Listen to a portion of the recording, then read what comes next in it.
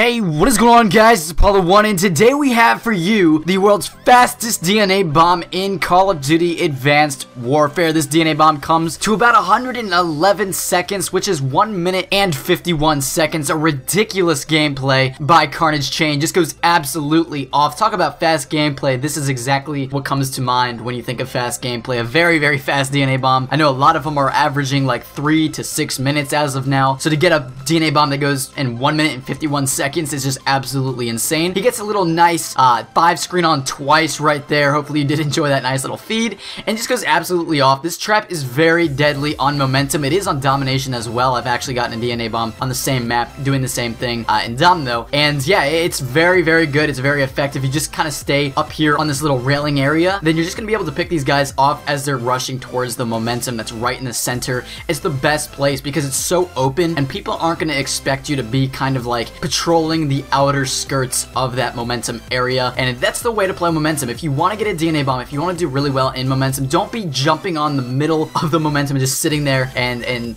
you know, letting yourself be a target for all the enemies to shoot at. You want to kind of maneuver your way around it, stick to the outer skirts of the momentum area, and you'll be able to pick off guys left and right that are focusing on that momentum. So that's what I would do, guys, if you're looking to do well. Momentum's a great game mode though. I am glad that they brought it into Advanced Warfare. I think it really does suit well. It's kind of like Drop Zone, kind of like one center area that everybody goes to, but at the same time it's really not the same as Drop Zone. That would be pretty cool if they brought Drop Zone back to the game. Let me know if you want Drop Zone back. Let me know. That would be pretty cool. Let me know down in the comments section below. And right there he picks up the DNA bomb. And anyways, guys, hopefully you're enjoying this gameplay. If you're new to Carnage Clan, make sure to hit that subscribe button. Make sure to go check out Carnage Chain down in the description below. If we could go for 1,000 likes on this video, that would be absolutely insane. You guys should be able to do that. If not, that's completely fine. Also, make sure to follow us on Twitter and Instagram if you don't already. Links are down in the description below. Hopefully you guys are having a great day, and I will see you guys later.